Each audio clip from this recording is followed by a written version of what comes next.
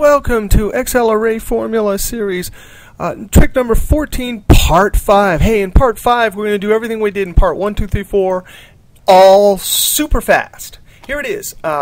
We want to calculate the expected return, the standard deviation for individual stocks in a portfolio, stock A, B, C, and then we want to calculate expected returns for the portfolio and standard deviation.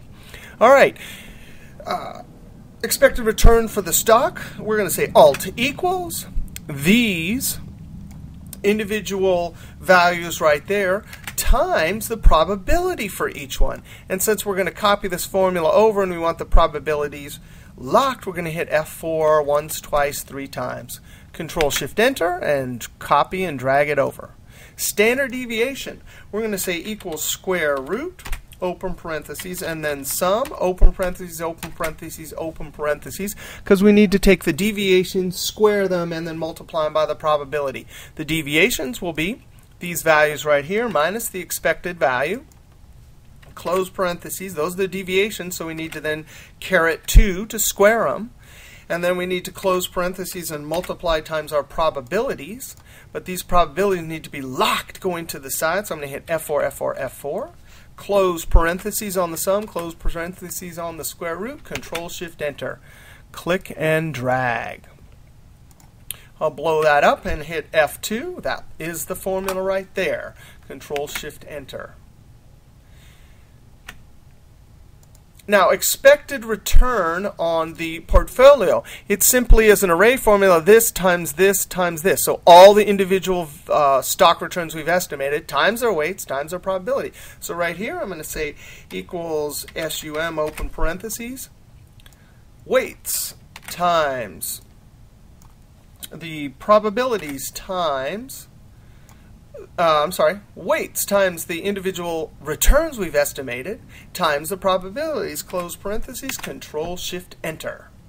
And now the big final one, we have to do a bunch of complicated steps, but we're going to say equals square root SUM, and then parentheses, parentheses, parentheses, MMULT.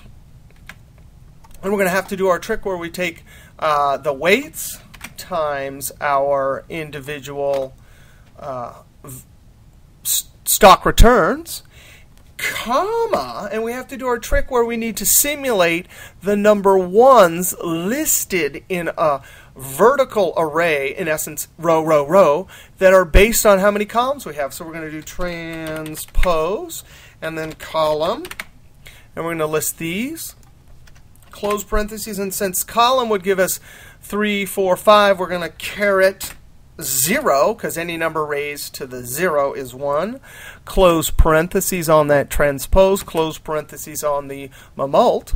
That gives us our returns for the given states. Then we need to subtract from this our, and I don't want to type it again, so I'm going to click at the beginning and space to turn that to text, and then I'm going to click here and hit F2. We need this very formula. I'm going to highlight it, Control-C, escape. Click right here, backspace. Very carefully click at the end and say minus all of that. Control-V. And then we need to close parentheses on that, and that looks like the green one right there because that's the state return minus the expected portfolio return, and we need to square that. And then close parentheses, there's that brown one right there, and multiply that times the probabilities. And then close that, and it looks like when I hit close parentheses, we had one too many parentheses. So I'm going to click right there and backspace. Click at the end and then close parentheses and Control-Shift-Enter. There is our expected return. That is all in high-speed motion. If you want to see all the details, look at part 1, 2, 3, 4. I'll hit F2 one more time. And again, thanks to Dominique from MrExcel.com discussion board for this cool trick right here. All right, we'll see you next series.